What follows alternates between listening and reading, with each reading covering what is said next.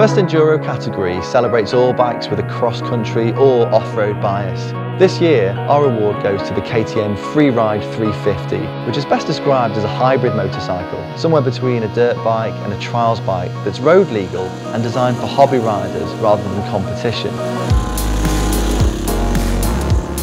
It features some very user-friendly designs like quick to replace air filters and a quick to access clear fuel tank, while the 4-stroke engine has loads of bottom and mid-range torque to help you ride in pretty much any gear. Two things that intimidate people from off-road bikes are the height and weight, so KTM has addressed both in a very clever and thin composite frame. The other thing is that for a dirt bike, the 350 is really quiet thanks to these two aluminium silencers, so you'll be able to ride out of the garage and then the neighbours won't bat an eyelid.